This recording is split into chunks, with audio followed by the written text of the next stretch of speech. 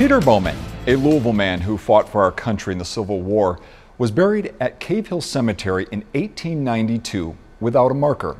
But today people gathered to honor his service and dedicate a grave marker. WDRB photojournalist Stuart Hammer captured the important ceremony.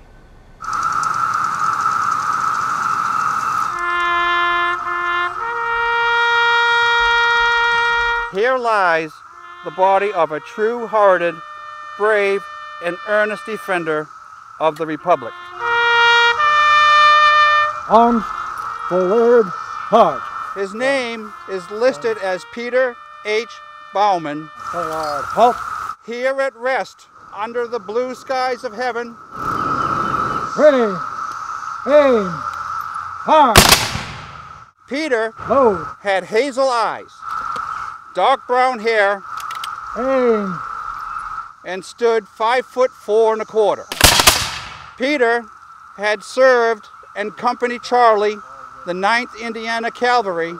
He saw actions probably at the Elk River, Hollow Tree Gap, Anthony's Hill, Sugar Creek, Gravely Springs. Bless our gathering in this cemetery as we remember Peter Baumann. As we remember, let us cherish his example as a patriot and defender of those principles he believed to be right.